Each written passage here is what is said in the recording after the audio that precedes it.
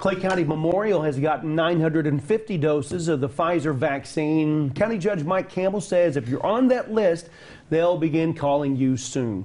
When you arrive for your appointment, you'll need to go to the east parking lot where the ambulances are stored. Hospital staff will then direct you to where to complete paperwork and get your shot.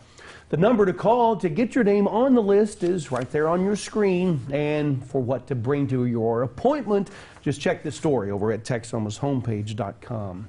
Nocona General Hospital will soon be getting additional doses of the COVID-19 vaccine. They're now taking appointments for 2 days for Montague County residents 65 and older. The first one is this Friday, the second next Tuesday. If you're interested in scheduling your appointment, just call the number on your screen there.